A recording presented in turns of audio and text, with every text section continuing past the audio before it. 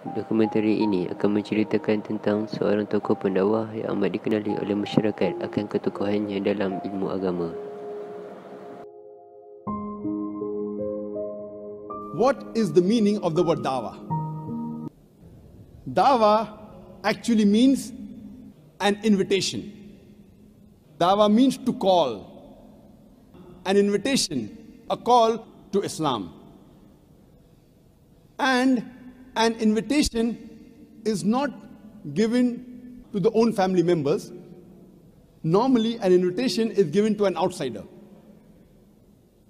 Similarly, Dawah al-Islam is mainly an invitation, a call to the non-Muslims.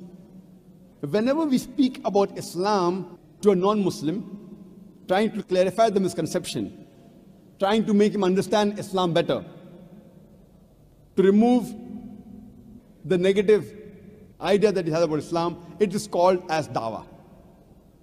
Many a time, dawah is also used synonymously when we speak about Islam to a Muslim.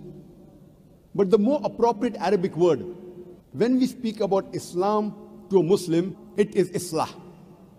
Islah in Arabic means to repair. It means to improve. So when a Muslim speaks to another Muslim, giving him more information about Islam, the more appropriate word is islah. And when we speak to the non-Muslims, talking about Islam, the more appropriate word is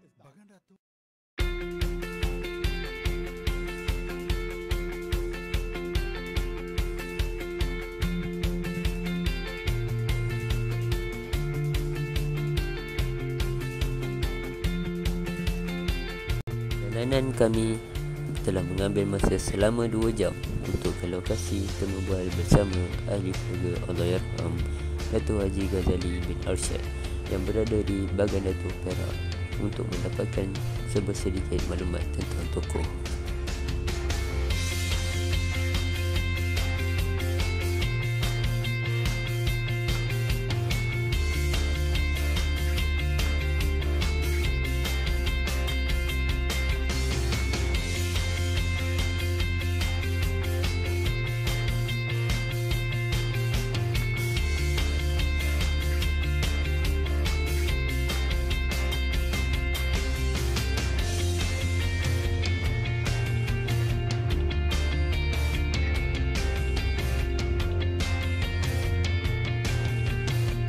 Temu bual kami bersama cucu Allahyarham Ahmad yang telah berbesar hati ingin berkongsi dan menceritakan sedikit tentang ketokohan Allahyarham Dato Haji Ghazali.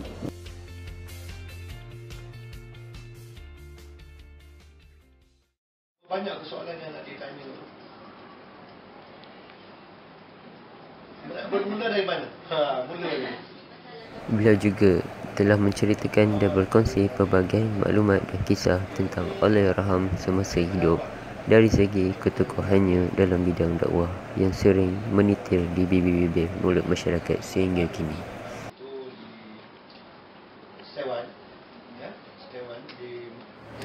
Allahyarham Dato Haji Ghazali telah dilahirkan di Pasir Panjang Laut Setiawan, Perak pada 13 Rabiul Akhir 1319 Hijriah, sekitar tahun 1901 dalam tahun Masihi. Keluarganya amat menitik beratkan bidang agama. Diriwayatkan moyangnya yang bernama Sheikh Mansur itu berasal dari negara Arab Yaman, manakala ibunya Hajah Puteri Madinah Mat Saman keturunan Megat Terawis, pahlawan Perak yang terkenal. Sejak dari usia kecil, Tuan Guru telah diredahkan dengan pendidikan.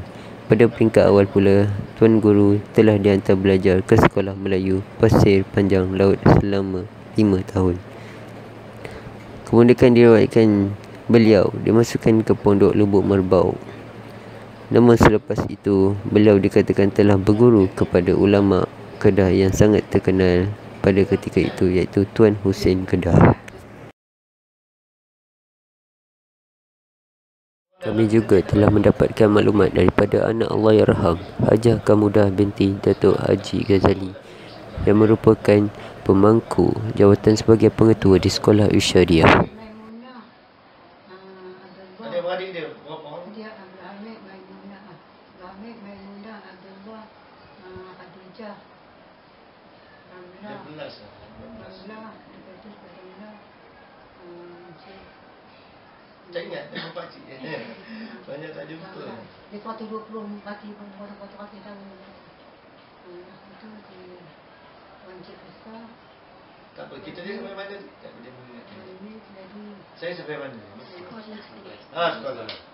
Jadi itulah nama, dia bagi nama Irsyad.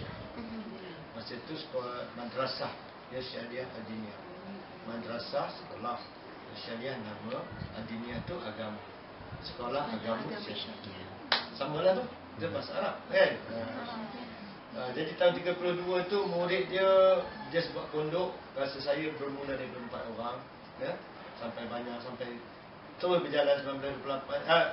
Sekolah tu pada kahwin, sekolah ini dibuka oleh beliau tahun 1932. 1932 sini ya, dalam kawasan Bagan Datuk kita adalah yang pertama sekolah agama rakyat. Kalau dalam Perak kita nombor 3. Dulu lagi ada Syah dekat dengan ada Syah dengan Padang Rengas. Itu atas, dia lebih awal daripada sini. Mereka bawa lulung tu 1937. Sampai tahun 1940 perang. Kan? Dia buka pondok, tapi masa tu dah ramai lah. Dah beratus pondok ada sini. Ratus orang. 1940 perang Jepun. Sekolah Irsyadiyah ni ditutup sekejap. Tutuplah kerana perang. Sampai 1942 bila dibom Hiroshima apa tu kan, dengan Nagasaki tu, barulah kita dia buka lagi. Saya pun tak ada lagi ni. Ini sejarah lah. Saya pun lahir tahun 60 kan. Jadi dah jauh berbeza dia kan. Tapi kita ada sejarahnya kan. Jadi beliau teruslah memacu sekolah ni sampailah tahun 19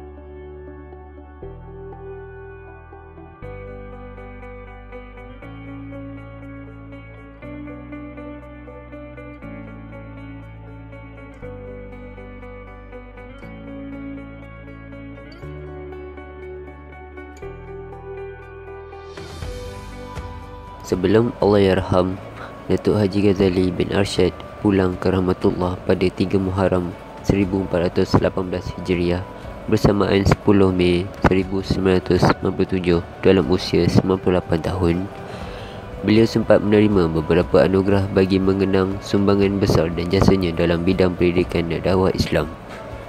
Pada tahun 1989 juga, Tuan Guru telah dianugerahkan Tokoh Ulama Islam oleh Universiti Kebangsaan Malaysia.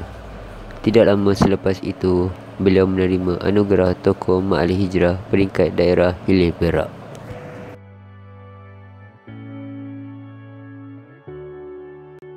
Setelah balik ke tanah air, Allahyarham Dato Haji Ghazali melangsungkan perkahwinan dengan Hajah Zabidah di Kampung Matang Kunda, Bagan Dato, Perak. Isterinya adalah merupakan adik kepada Haji Arshad, seorang tokoh di Bagan Dato yang sangat mengambil berat tentang perkembangan ilmu agama, khususnya pendidikan berasaskan pondok atau madrasah. Setelah berkahwin, Allahyarham mula mendirikan madrasah Bansal kecil tempat ia melangsungkan perkahwinan dijadikan lokasi mengajar. Mengetahui akan niat adik iparnya hendak membangunkan madrasah, maka Haji Arshad tanpa berfikir panjang mengulurkan bantuan dalam bentuk sokongan moral serta harta bendanya sekali.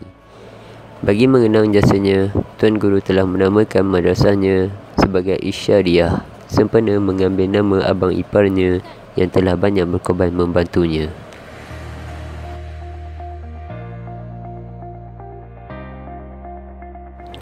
Pada peringkat awal penubuhan, Irsyadiyah menawarkan pengajian secara halakah, iaitu mengikut sistem pondok. Bidang pengajian adalah seperti fiqah, tasawuf, tajwid, hadis, tafsir dan bahasa Arab. Akhirnya pada tahun 1935, Irsyadiyah berpindah ke sebidang tanah wakaf di satu tempat yang dipanggil Hujung Matang, yang kini dikenali sebagai Batu 26 Bagan Dato. Bilangan pelajar pada ketika itu ialah seramai 30 orang. Sekolah ini terus maju menjadi salah sebuah pusat pengajian agama terulung di negeri Perak. Pada tahun 1993 menunjukkan sekolah tersebut telah mempunyai seramai 674 pelajar yang dikendalikan kira-kira 36 orang tenaga pengajar.